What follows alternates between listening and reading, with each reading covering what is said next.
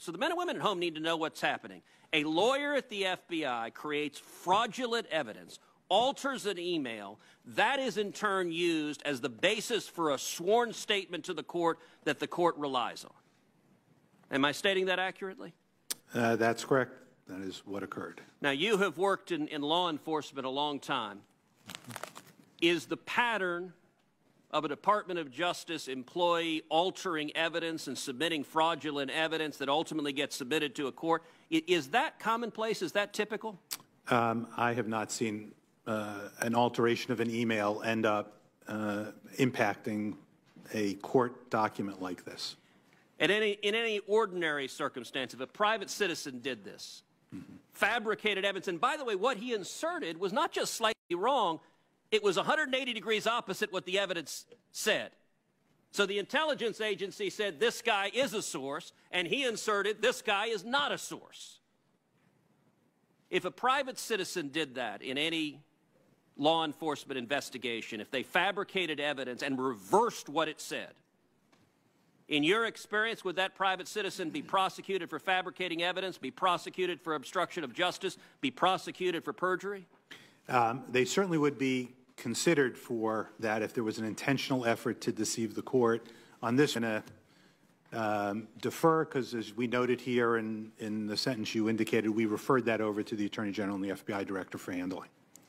Third major omission that the Department of Justice and the FBI did not tell the court is that this entire operation was funded by the DNC, was funded by the Hillary Clinton campaign and by Democrats. It was an Oppo research dump. Look, at some level, this is the most effective Oppo research dump in history because the Department of Justice and FBI were perfectly happy to be hatchet men for this Oppo research dump. Now, throughout every one of the filings, DOJ and the FBI didn't inform the FISA court that this was being paid for by the DNC and the Hillary Clinton campaign. Is that right? That's not in any of the FISA applications. So they didn't tell the court that. And it's not like DOJ didn't know. Indeed, one of the senior Department of Justice officials, Bruce Orr, his wife worked at Fusion GPS, the Oppo research company being paid by the DNC. And he became the principal liaison with Steele without telling anyone at the Department of Justice that he was essentially working on behalf of the Clinton campaign. Who at the Department of Justice was, and by the way, several Democrats, it's interesting seeing Democratic senators wanting to defend this abuse of power. Several senators, Senator Feinstein said, and I wrote this down, the FBI didn't place spies in the Trump campaign. Senator Leahy said something similar.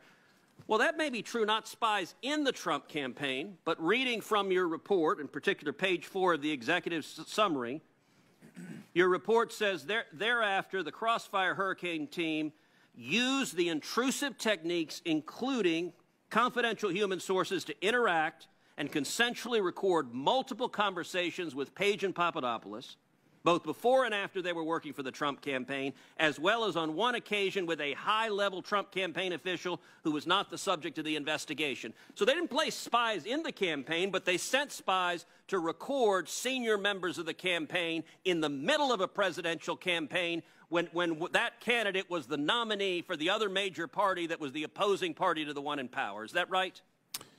They send confidential human sources in to do those. Did anyone at DOJ, who at DOJ knew about this? Did the Attorney General know about this? Did the White House know about this? Based on what we found, nobody had been told in advance. But once it was happening, did they know? They did not. The only evidence that somebody knew were the line attorneys in NSD, in the National Security Division, when they were told very selective portions of what had occurred. Nobody knew beforehand. Nobody had been briefed. And frankly, that was one of the most concerning things here, is that nobody needed to be told. And I can tell you from my time at the Department of Justice and from my time in law enforcement, any responsible leader, when hearing that you're talking about sending in spies and sending in a wiretap on any presidential nominee